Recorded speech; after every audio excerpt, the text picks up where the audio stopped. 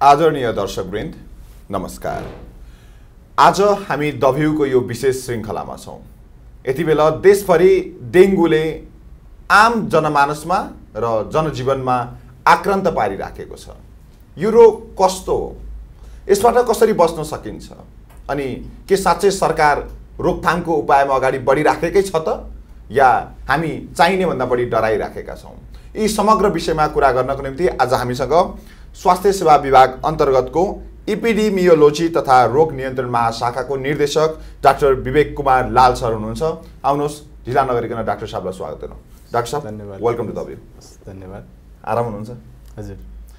सुरुमै विषयवस्तुमै प्रवेश गरौँ। यति बेला हेर्ने हो भने धेरैवटा जिल्लाहरू अहिले तपाईँहरूको तथ्याङ्क अनुसार त करिब 56-57 जिल्लामै पनि यति बेला डेङ्गुको लक्षणहरू देखिसकेको छ। त्यसबाट चाहिँ ग्रसित व्यक्तिहरू जो रोगीहरू निस्किसक्नु भएको छ। अहिले यो पछाडि तपाईँहरू कतिको यसको पछाडि दौडिराख्नु भएको छ? हजुर, धन्यवाद। यहाँले भनेको जस्तै अहिले चाहिँ 56वटा जिल्लामा चाहिँ यो रोगको सङ्क्रमण देखिएको हामीलाई तथ्याङ्क प्राप्त छ र यो रोग चाहिँ पहिलो पटक भएको होइन। हामी कहाँ यो आजभन्दा 15 वर्ष अगाडि देखिएर क्रमशः रूपमा चाहिँ दुईटै यसको चाहिँ सङ्क्रमण पनि बढ्दो छ र क्रमशः जिल्लाहरू पनि बढी चाहिँ यसबाट चाहिँ प्रभावित छन् भनेर अहिलेको तथ्याङ्क देखाउँछ। र यो जुन अहिले यहाँले भन्नुभयो हो, यो अहिलेको हाम्रो लागि प्रमुख एउटा चाहिँ चासोको विषय छ र यसैको नियन्त्रणमै हामी 3 तहकै सरकारहरूको चाहिँ विभिन्न निकायहरू यसमा चाहिँ अहिले खटिएको अवस्था पनि छ। अहिले तपाईँ यो अन्तर्वार्ताभन्दा अगाडि ठिक सम्माननीय प्रधानमन्त्री केपी शर्मा ओलीज्यूसँग भेटेर आउनुभयो। सम्भवतः यही विषयमै उहाँको जिज्ञासा हुनसक्छ भन्ने मेरो अनुमान छ। अहिले चाहिँ प्रधानमन्त्री तथा मन्त्री परिषदको कार्यालयले यही डेङ्गु नियन्त्रण सम्बन्धमा विभिन्न सरोकारवाला विभिन्न तहका जुन निकायहरू छन् सबैको बिचमा कसरी चाहिँ यसलाई समन्वयलाई अझै सुदृढ बनाउन सकिन्छ र यो रोग नियन्त्रणका लागि थप के गर्नुपर्छ प्रभावकारी कदमहरू, त्यसमा एउटा चाहिँ गहन छलफल गरेर केही निर्देशनहरू दिएको छ र यो एकदमै सान्दर्भिक पनि छ। किनभने यसमा यो रोगको हामी चर्चा गर्दै पनि बुझ्छौँ कि यो रोग कुनै एउटा निकाय विशेषले चाहिँ नियन्त्रण गर्न सम्भव छैन। यसमा सबैको उति नै सहयोग र विशेष गरेर समुदाय स्तरमा हामी सबै आम नागरिकको, हामी त्यहाँ टोलवासीको सबैको चाहिँ व्यक्तिगत र सामूहिक प्रयास हुनुपर्छ र त्यसमा सबै चाहिँ निकायहरू जुन हुनुहुन्छ सरकारी गैर सरकारी निजी क्षेत्र सबैको सहयोग चाहिँ अत्यावश्यक पर्छ। सर, यति बेला हेर्नुहुन्छ भने अझ केही समय अगाडि माननीय कृषि मन्त्रीज्यू चक्रबानी खनाल, बलदेवज्यू, त्यसपछि हाम्रा तिलगङ्गा सरकै डाक्टर साहब, अनि अहिले केही समय अगाडि मात्रै डाक्टरको टिम पछाडि वामदेव गौतमज्यू जो सिङ्गापुरबाटै पनि उहाँलाई लक्षण देखिएको हो कि भन्ने आशंका हुनुहुन्छ। यस्तो भिआइपी व्यक्तिहरूलाई पनि यो रोगले ग्रसित बनाइराखे पछाडि यसको प्रभाव पनि आम मानिसमा देखिएको हो। यसले जुन यहाँले भन्नुभयो यसले के प्रमाणित गर्छ भने यो रोग भनेको कुनै त्यस्तो चाहिँ विशेष व्यक्ति विशेषलाई लाग्ने अथवा कुनै हाम्रो आर्थिक अवस्था कमजोर भएको, सामाजिक रूपमा कमजोर भएको व्यक्तिलाई लाग्ने मात्र रोग होइन।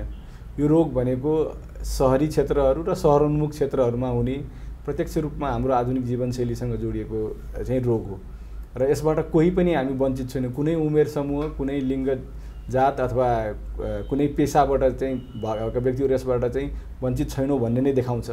र साथसाथै जुन चिकित्सक र अन्य स्वास्थ्य कर्मीहरू त अरूभन्दा अलिक बढी जोखिममै हुनुहुन्छ, किनभने उहाँहरूले चाहिँ अरू डेङ्गु रोगबाट प्रभावितहरूको चाहिँ त्यहाँ उपचार पनि गर्नुहुन्छ।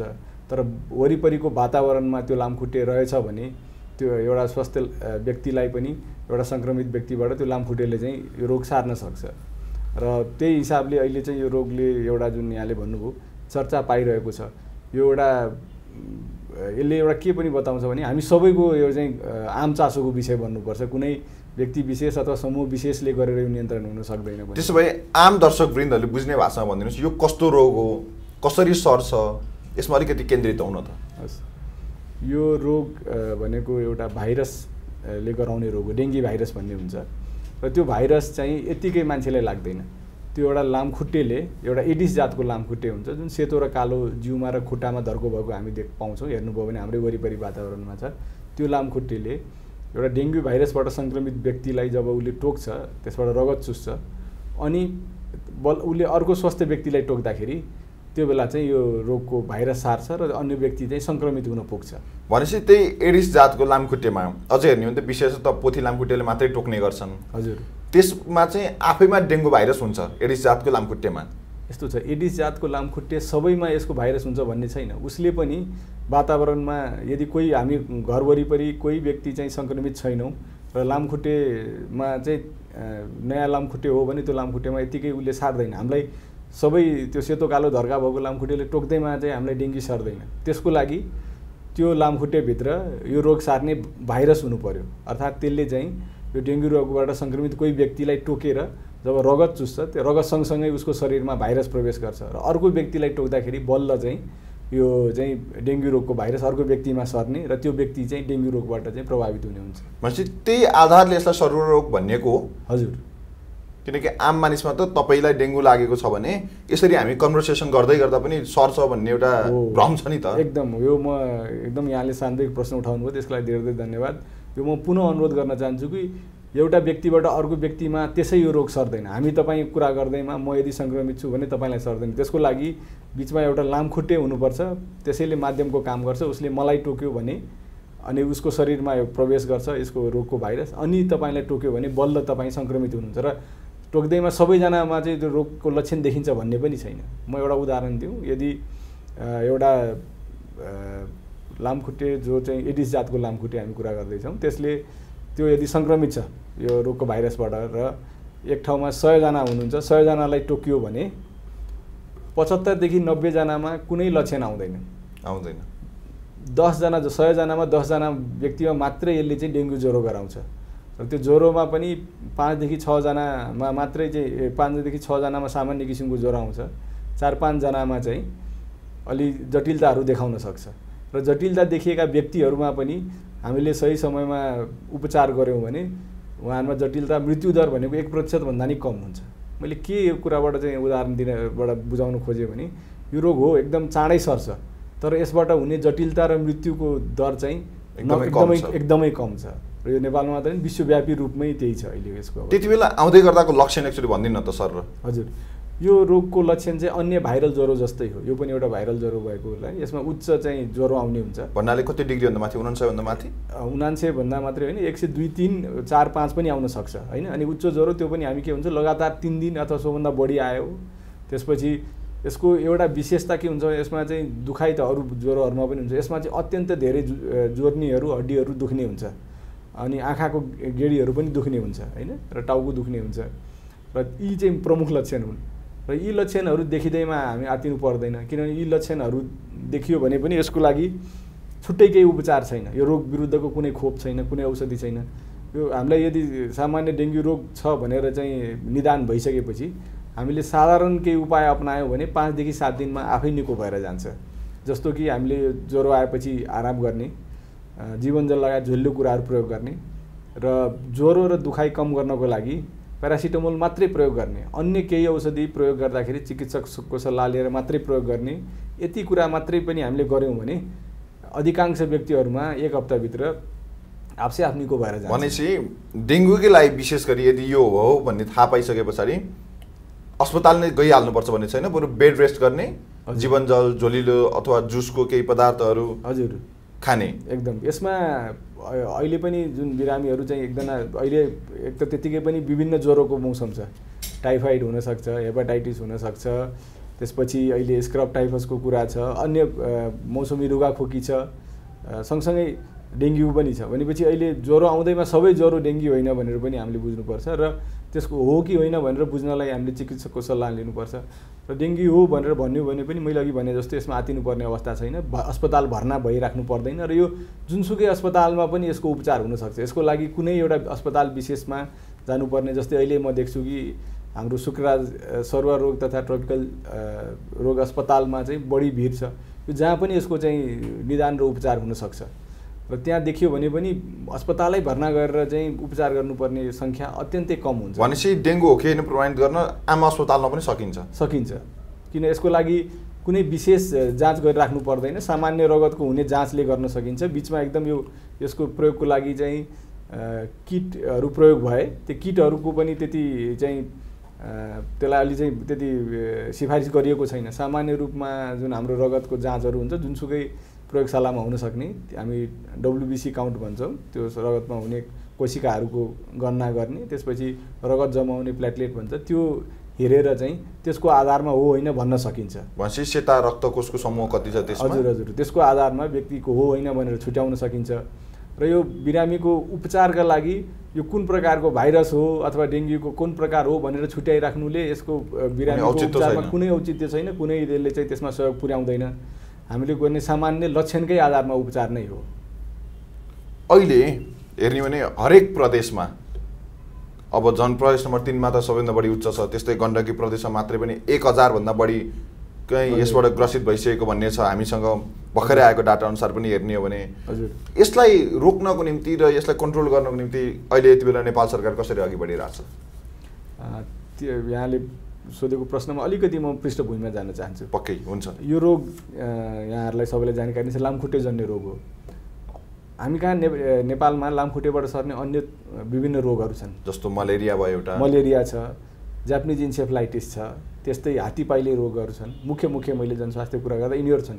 तर यी रोगहरूमा विरुद्ध चाहिँ जस्तै जापानिज इन्सेफ्लाइटिसको विरुद्ध खोप नेपाल सरकारले निःशुल्क रूपमा उपलब्ध गराउँछ।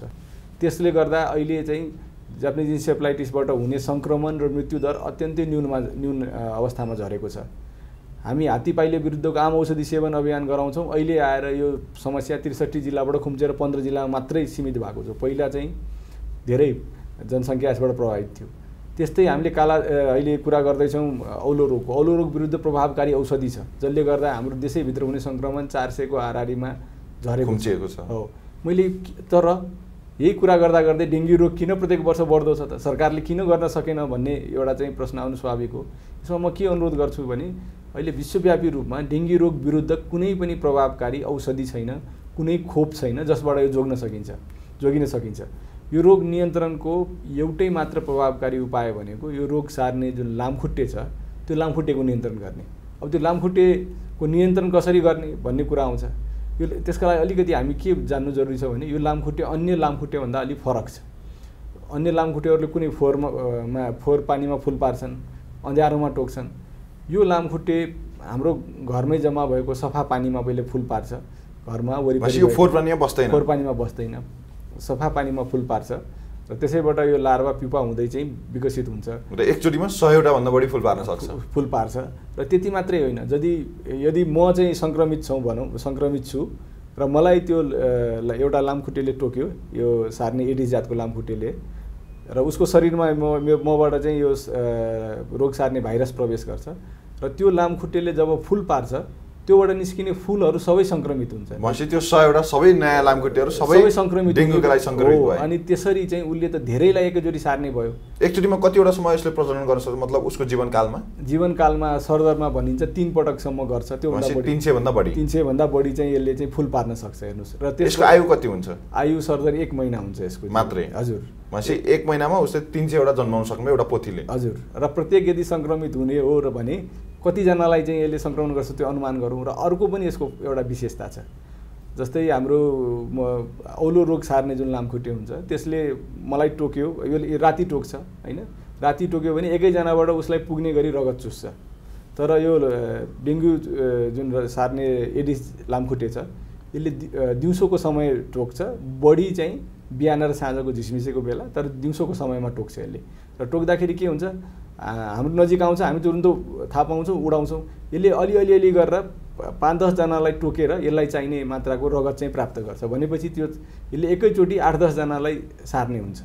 भनेपछि एउटा लामखुट्टेले 100 फुल पार्ने कुरा एउटा रह्यो, त्यसबाट जन्मिने सबै सङ्क्रमित हुने भए रोग सार्ने कुरा रह्यो, र एउटै लामखुट्टेले पनि 8-10 जनालाई टोकेर, त्यसैले पनि यो सङ्ख्या उच्च छ। त्यसै भएर यसको सङ्क्रमण मैले पुनः निवेदन गर्छु कि जहाँ देखिन्छ उच्च देखिन्छ एकैचोटि। तर एउटा अहिलेसम्मको सकारात्मक पक्ष भन्नुपर्छ, यसबाट हुने जटिलता र मृत्युदर चाहिँ अत्यन्त न्यून छ। हजुर, यो फेरि अहिले म फेरि पनि जोडिउन, अहिले नियन्त्रणमा कहाँ पुग्नुभयो भन्ने प्रक्रियामा एउटा त अहिले नेपालमा मात्रै होइन विश्वकै सङ्ख्यामा पनि हेर्ने हो भने यो डेङ्गुलाई निकै खतरनाक रोगको रूपमा अथवा त्यसको रूपमा एउटा सङ्क्रमण हुन सक्ने र यसको उपचार पद्धति पनि नलागेकोले होला एउटा विश्वले नै यसप्रति ध्यान आकर्षण दिइरहेको छ र विश्वमै पनि यसबाट सङ्क्रमित हुनेको सङ्ख्या बढ्दो छ नि, होइन? हजुर, हाम्रै छिमेकी मुलुकहरूमा पनि अहिले यहाँकै सञ्चार माध्यमबाट हामी सुन्न पाउँछौँ प्रशस्त चाहिँ अहिले यसको सङ्क्रमण बढेको छ।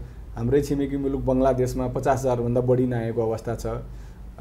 फिलिपिन्समा त 1 लाखभन्दा बढी सङ्क्रमित 600 जनाको मृत्यु भएपछि त्यहाँ आपतकाल नै एउटा जनस्वास्थ्यको घोषणा गर्नु पर्यो। थाइल्यान्ड जस्तो मुलुकमा पनि 50,000 भन्दा बढी सङ्क्रमण देखेर उहाँहरूले पनि कुनै कुनै ठाउँमा त्यसको लागि चाहिँ एउटा आकस्मिक अवस्थाकै चाहिँ घोषणा गर्नु पर्यो। हामी सिङ्गापुर जस्तो मुलुकलाई चाहिँ एकदम समृद्ध एकदम राम्रो स्वास्थ्य प्रणाली भएको स्थान मान्छौँ। त्यहाँ पनि 10,000 भन्दा कम चाहिँ सङ्क्रमण छैन, त्यहाँ पनि छ। त्यस्तै अमेरिकामा पनि सङ्क्रमण देखिएको छ।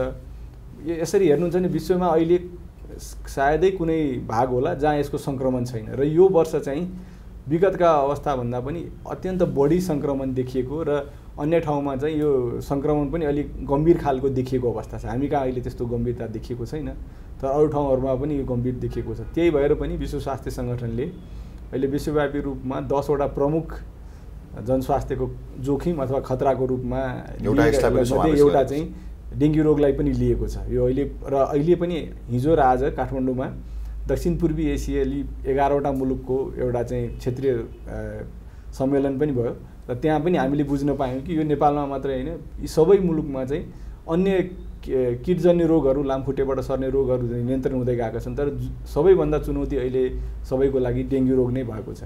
तर केही नियन्त्रण त भएको होला नि त। यो प्रक्रिया रहेछ एउटा त तपाईँले फोहोर कम गर्ने, किनकि एउटा 5 ml मै पनि यसले आफ्नो लार्भाहरू हुर्काउन सक्छ। त्यो हिसाबले हेर्ने भने त अब उपचार पद्धति त अहिलेसम्म पत्ता लगाएको छैन। यसलाई भगाउने भनेको सरसफाइ नै एउटा प्रमुख। यसको एउटै उपाय अहिलेसम्म मैले यहाँले भनेको एकदम सही हो कि के छ भने यो फेरि एकदम सजिलो पनि छ। यसको नियन्त्रणको उपाय सजिलो पनि छ, तर हामीलाई अलिक झन्झटिलो लाग्छ। किनभने अहिले बर्सातको मौसम छ, पानी निरन्तर परिरहेको छ। हामी हाम्रो घर वरिपरि रहेका गमला, बाटा बाल्टिन अथवा चाहिँ अव्यवस्थित रूपमा फालिएका फोहोर, त्यसमा कप, बाल्टिन, फुटेका भाँडाकुँडा, प्लास्टिक जेसुकै हुनसक्छ। पानी अलिकति पनि जम्यो भने त्यहाँ यो लामखुट्टेले चाहिँ फुल पार्छ, त्यहाँबाट यसको वृद्धि विकास हुनसक्छ। र त्यो चाहिँ एकपटक हामीले त्यो सरसफाइ गरेर पुग्दैन। हामीले त्यो अहिले पानी परेको मौसममा त कमसेकम पनि हप्तामा 2 पटक अथवा 6 भन्दा बढी पनि गर्नुपर्ने हुन्छ। र हामी एउटा समुदायमा बस्छौँ, तपाईँको घर भित्र यहाँले चाहिँ सफा मात्रै गरेर पुग्दैन, किनभने यो लामखुट्टेले चाहिँ 1 देखि 1.5 किलोमिटर टाढासम्म उड्न सक्छ। एउटा हामी समुदायमा बस्दा तपाईँले आफ्नो घर एकदमै सफा राख्नुभयो, कहीँ त्यो चाहिँ यसको हुर्किने वातावरण छैन, तर 4 घर पछाडिको कुनै छिमेकीको घरमा त्यस्तो वातावरण छ भने पनि हामी पुरै टोल चाहिँ जोखिममा छौँ। त्यही भएर मैले सुरुमै अनुरोध गरेको थिएँ समुदायसँग व्यक्ति विशेषको पनि उति नै भूमिका छ र हामी समुदायमै सबै सक्रिय भएर यसलाई एउटा अभियानकै रूपमा चाहिँ गऱ्यौँ भने मात्रै नियन्त्रण हुन्छ। र विश्वव्यापी रूपमै यही मात्र एउटा उपाय हो जसबाट भएको छ। र अन्य मुलुकहरूले गरेका एउटा 2टा अभ्यासहरू कस्तो छन् भने, जस्तो यहाँहरूलाई जानकारी नै छ कि स्थानीय तहहरूले हामीले जथाभावी फोहोर फालेमा हामीलाई जरिवाना गराउन सक्छन्। त्यस्तै विभिन्न मुलुकहरूले चाहिँ यस सम्बन्धी कानुनहरू ल्याएका छन्। त्यहाँ स्थानीय तहले पनि र राष्ट्रिय स्तरमा पनि उहाँहरूले यस सम्बन्धी जनचेतनाका कार्यक्रमहरू पनि सञ्चालन गर्नुहुन्छ। तर प्रत्येक घर घरमा गएर निगरानी गरिन्छ, कसै कहाँ त्यस्तो लामखुट्टेको यो लार्भा लामखुट्टेहरू हुने अवस्था छ कि छैन चेक गरिन्छ। उहाँहरूलाई चेतावनी दिन्छ, आवश्यक पर्यो भने जरिवाना पनि लागिन्छ, कुनै कुनै मुलुकमा कैद पनि गरिन्छ। अब मैले फेरि एउटा उदाहरण सिङ्गापुरकै दिएँ। त्यो एकदमै हामी समुन्नत मुलुक मान्छौँ, धेरै जिम्मेवार चाहिँ नागरिक भएको ठाउँ। त्यहाँ पनि अहिले पनि मैले भने 10,000 भन्दा बढी बिरामी छ। त्यहाँ एकदमै कडा जरिवाना गरिन्छ। कसैको घरमा भेटियो भने $200 न्यूनतम चाहिँ फाइन गरिन्छ भनेर हामीले सुनेका छौँ, र त्योभन्दा अझै बढी पनि हुनसक्छ। भनेपछि यो चुनौती कुनै एउटा विकासशील मुलुकको लागि मात्रै नभएर सबैको लागि एउटा चाहिँ चुनौतीपूर्ण भएको छ।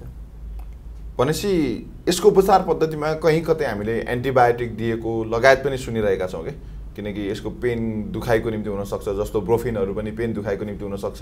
यो आवश्यक छ? धन्यवाद, एकदमै शानदार प्रश्न सोध्नुभयो। यो आवश्यक नै छैन, बरु उल्टो यसले चाहिँ साधारण रूपमा आफै निक भएर जाने बिरामीलाई झन् चाहिँ जटिल अवस्थामा पुर्याउन सक्छ। किनभने के हुन्छ भन्दाखेरि हामीले जुन दुखाइ कम गर्नको लागि ब्रुफेन अथवा अन्य औषधिहरू जुन भन्नुभयो यहाँले, प्यारासिटामोल बाहेकका कडा औषधिहरू प्रयोग गर्दा त्यसले चाहिँ शरीरमा जुन सामान्य रूपमा जुन रक्त जम्ने प्रक्रिया हुन्छ त्यसलाई अवरुद्ध पार्छ र रक्तस्राव गराउन सक्छ। र यो रोग मैले सुरुमै पनि जानकारी गराएँ कि एउटा भाइरसबाट सर्ने रोग हो। भाइरसबाट सर्ने रोगमा एन्टिबायोटिकको कुनै स्थान हुँदैन। कहिलेकाहीँ यो डेङ्गु रोग भएका व्यक्तिहरूमा डेङ्गुको साथसाथै अन्य कुनै ब्याक्टेरियाबाट हुने रोगहरूको सङ्क्रमण हुनसक्छ, जस्तै निमोनिया अथवा अन्य। त्यस्तो बेलामा मात्रै एन्टिबायोटिकको प्रयोग गर्ने हो। तर साधारणतया डेङ्गु रोग मात्रै देखेको छ भने कुनै एन्टिबायोटिक प्रयोग गर्नु पर्दैन, कुनै कडा खालको चाहिँ दुखाइ कम गर्ने औषधि प्रयोग गर्नु हुँदैन। सामान्य प्यारासिटामोल, जीवनजल लगायतका झुल्लो पदार्थ र आराम, तीनटा कुराले मात्रै पनि यो चाहिँ अधिकांश व्यक्तिमा चाहिँ आफै निको भएर जाने हुन्छ। मैले त्यही भएर अनुरोध गर्छु कि हामी चाहिँ सचेत हुनुपर्छ। यो एउटा चाहिँ हाम्रो सबैको लागि एउटा चाहिँ सावधान हुनुपर्ने रोग त हो, तर त्रसितै भइहाल्नु पर्ने अथवा यसको बारेमा यो लाग्ने बित्तिकै तुरुन्तै रगत चढाउनु पर्ने अथवा एकदमै घातकै रोग हो भन्ने कुराहरू चाहिँ सत्य होइनन् भन्ने मैले अनुरोध गर्न चाहे। अनि अर्को जस्तो गाउँघरतिर अथवा त्यस्तो ठाउँहरूमा मट्टीतेल अथवा डिजेल छर्किने र यसको दुर्गन्धबाट चाहिँ भाग्छ भन्ने पनि एउटा विश्वास छ क्या। यो यसले कस्तो किसिमको प्रतिक्रिया दिन्छ अथवा साँच्चै यो जायज उपाय हो त? हजुर, यस्तो छ, अहिले यहाँले भन्नुभएको अनुसार नै अहिले हामीले के हेर्छौँ भने विभिन्न ठाउँमा यो डिजेल र विषादी मिसाएर त्यसको धुवाँ चाहिँ उडाइन्छ। तर अलिकति त्यसले कसरी काम गर्छ भन्ने कुरा बुझ्यौँ भने प्रभावकारी छ छैन बुझ्न सजिलो होला। त्यसले जुन विषादी र डिजेल मिसाएको जुन धुवाँ हुन्छ त्यो धुवाँको सम्पर्कमा आउने वयस्क लामखुट्टे मात्रै मर्छ र यसले चाहिँ त्यो फुल र लार्भामा केही प्रभाव पार्दैन, केही प्रभाव पार्दैन। किनभने यो चाहिँ हावामा रहेको जुन छ त्यसलाई मात्रै नष्ट गर्छ।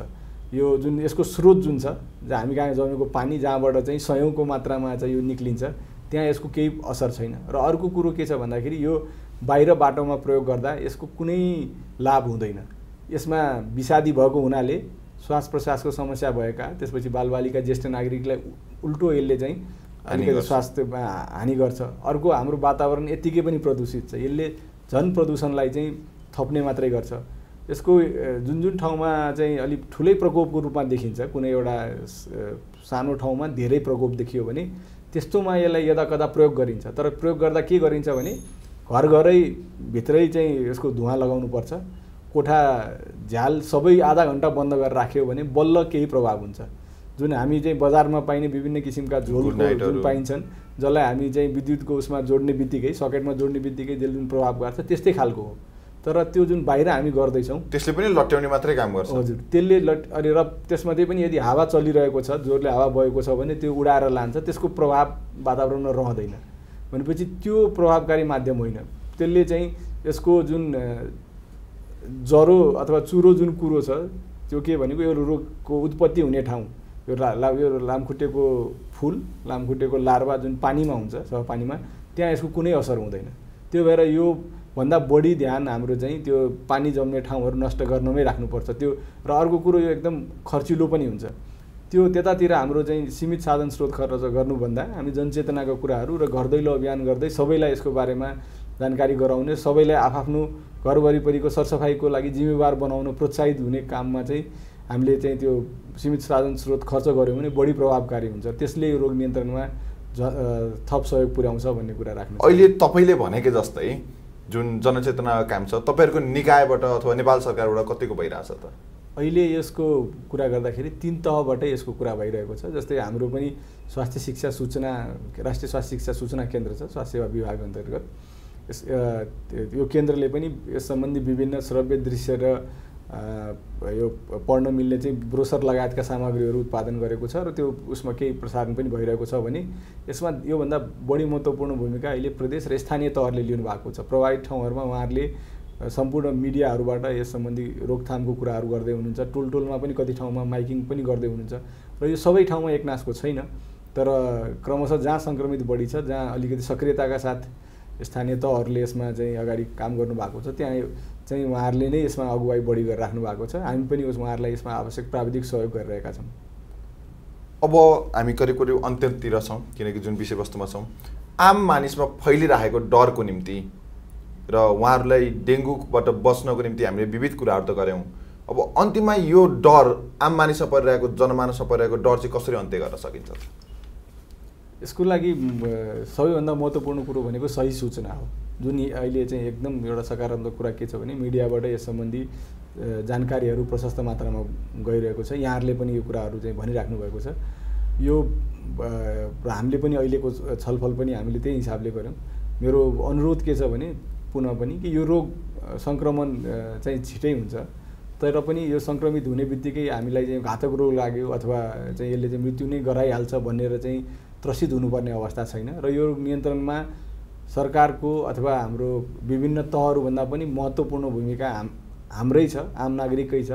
मेरो स्वास्थ्य मेरो जिम्मेवारी र मेरो चाहिँ हातभित्र छ, मैले चाहे भने यो रोग नियन्त्रण गर्न सक्छु भन्ने हामीले चाहिँ विश्वास गरौँ। हामी आफू र आफ्नो वरिपरि चाहिँ सबै समुदायलाई चाहिँ सरसफाइको लागि चाहिँ सबैलाई हामी चाहिँ उत्प्रेरित गरौँ। हामी यसमा एउटा अभियानकै रूपमा अथवा महाअभियानकै रूपमा सहभागी हौँ अनि बल्ल यो रोग नियन्त्रण हुन सक्छ। अहिले चाहिँ तपाईँहरूको मुख्य फोकस भनेको अरू मलेरियाहरू औलो ज्वरो भन्दा पनि अहिले मुख्यतः डेङ्गुमै छ। यस्तो छ, अहिलेको यो मौसम जुन छ पानी पर्ने मौसम, यो समयमा लामखुट्टे र साथसाथै भुसुनाजन्य रोगहरूको अहिले चाहिँ समय नै हो। र अहिले मलेरियाको पनि रोगहरू क्रमशः यसपछि चाहिँ अब देखिँदै जाने अवस्था पनि छ। हामी एकैसाथ अन्य रोगहरू हात्तीपाइले रोगको पनि कुरा गर्छौँ, स्क्रब टाइफस। हाम्रो लागि अहिले रोगको भारको हिसाबले सबैभन्दा ठुलो अहिले चाहिँ समस्या डेङ्गु रोग हो, तर अन्य रोगहरूको पनि सङ्क्रमण केही न केही मात्रामा छ। हामी एकैसाथ यी सबै रोग नियन्त्रणको प्रयास चाहिँ तिनै तहको सरकारका विभिन्न निकायहरू मिलेर चाहिँ हामी नियमित रूपमा अगाडि बढाइरहेका छौँ। किनकि अहिले मलेरियाले पनि केही दुर्गम ठाउँहरूमा अझ विशेषतः त्यहाँ केही समस्याग्रस्त बनाएको छ, त्यहाँतर्फ ध्यान आकर्षण भएको छ। ध्यान आकर्षण मात्रै भएको छैन, हामीले अहिले चाहिँ जुन यहाँले पनि सुरुमा एउटा कुरा राख्नु भएको थियो कि यो लामखुट्टेजन्य रोग क्रमशः अहिले विस्तार भएको छ। हामी कहाँ उच्च पहाडी हिमाली जिल्लाहरूमा पनि यो देखिन थालिएको अहिले चाहिँ देखिन्छ। त्यो सबै ठाउँमा जहाँ जहाँ यसको रोगको प्रकोप भएको छ अथवा हुने सम्भावना छ, त्यहाँ हामीले त्यहाँको स्थानीय तहको निकायहरू, स्वास्थ्य कार्यालय र स्वास्थ्य संस्थाहरूसँग मिलेर यसको नियन्त्रणका लागि र त्यसपछि प्रभावकारी रूपमा समयमै कोही व्यक्तिसँग उपचारका लागि पनि छुट्टै एउटा अभियानकै रूपमा पनि कार्यक्रम चलिरहेको छ। यसमा अर्को मेरो एउटा जिज्ञासा, यो लोमान्थाङहरूतिर पहिला कुनै पनि लामखुट्टेहरू नपाइने अथवा पाइँदैन थियो, त्यति उचाइमा भनिन्थ्यो। अहिले लोमान्थाङमा पनि लामखुट्टेहरू पाउन लागि छ भनिएको छ। यसमा जलवायु परिवर्तनले पनि केही भूमिका खेलेको छ?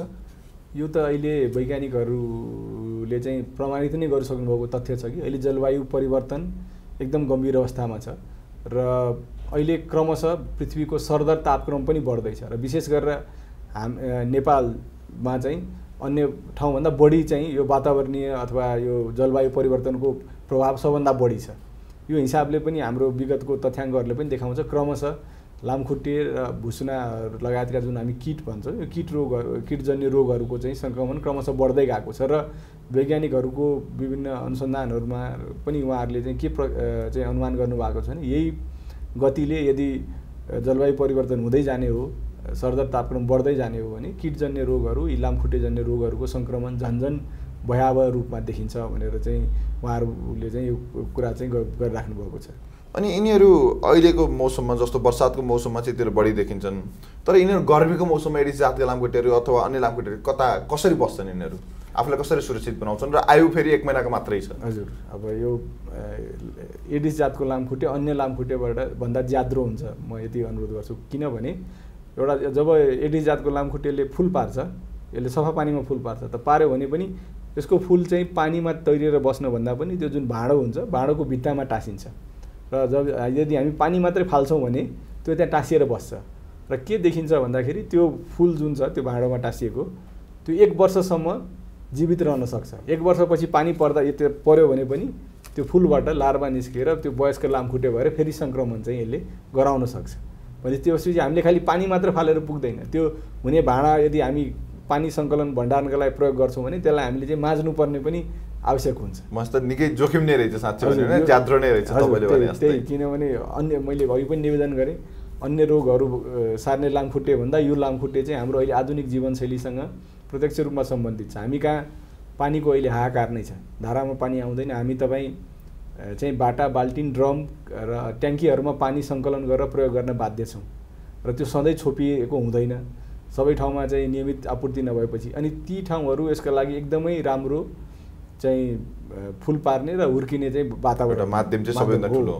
अनि अहिले जुन हाम्रो आधुनिक जीवनशैली सँगसँगै हामीले प्लास्टिक लगायतका अन्य डिस्पोजेबल सामानहरू प्रयोग गर्छौँ, त्यसमा अलिकति पनि पानी जम्यो भने त्यो पानीमा यसले सहजै फुल पार्छ र त्यहाँबाट वृद्धि विकास हुन्छ। भने चाहिँ हाम्रो अहिलेको जुन सहरी वातावरण छ, पानीको अभाव र फोहोरको के अरे उचित व्यवस्थापनको अभाव, दुईटै चिज चाहिँ यो रोग फैलिनको लागि अत्यन्तै अनुकूल छ। त्यही कारणले पनि यो लामखुट्टेको पनि वृद्धि भएको छ र रोग पनि त्यही अनुसार क्रमशः बढ्दै गएको छ। ठिक छ, अन्तिममा छौँ। आम दर्शकवृन्दहरूलाई केही भन्न चाहनुहुन्छ भने यो फोरम तपाईँको लागि खुला छ। हस्, धेरै धेरै धन्यवाद। मेरो पुनः सबैलाई विनम्र अनुरोध के छ भने यो रोग नियन्त्रणमा सबभन्दा महत्त्वपूर्ण भूमिका हाम्रो आम नागरिकको हरेक व्यक्तिको छ। हामीले आफ्नो घरमा चाहिँ नियमित रूपमा अहिले पानी पर्दाखेरि 2 देखि 3 दिनको अन्तरालमा चाहिँ पानी जमेका ठाउँहरूबाट चाहिँ पानी फालिदिने गरौँ। प्रयोग गर्ने पानी सङ्कलन गरेका छौँ छोपौँ, त्यहाँ लामखुट्टे छिर्न नसकोस्, त्यसमा ध्यान दिउँ। र आफ्नो वरिपरि पनि सबैलाई चाहिँ हामीले यसमा अलिकति सजग बनाऊँ। फोहोर वरिपरिको जुन छ त्यसलाई उचित रूपमा व्यवस्थापन गरौँ। यति गऱ्यौँ भने यो रोग नियन्त्रण हाम्रै हातमा छ। हस्, यहाँ समय दिनुभयो, आफ्नो महत्त्वपूर्ण समय र जुन हाम्रो माध्यमबाट र तपाईँको माध्यमबाट जुन हामीले जनचेतना दिन सक्थ्यौँ, केही रूपमा भए पनि हामीले हाम्रो माध्यमबाट केही जनचेतना दिन सक्यौँ भन्ने लाग्छ। यहाँको महत्त्वपूर्ण समय र सम्वादको निम्ति हार्दिक धन्यवाद डाक्टर विवेक कुमार लाल सर। हस्, यहाँलाई पनि एउटा अहिलेको जल्दो बल्दो जनस्वास्थ्यको समस्याको बारेमा केही कुरा राख्ने अवसर दिनुभएकोमा म धेरै धेरै आभार प्रकट गर्न चाहन्छु। हस्, धन्यवाद। हस्, सबैको सबैभन्दा राम्रो रातोपाटी.com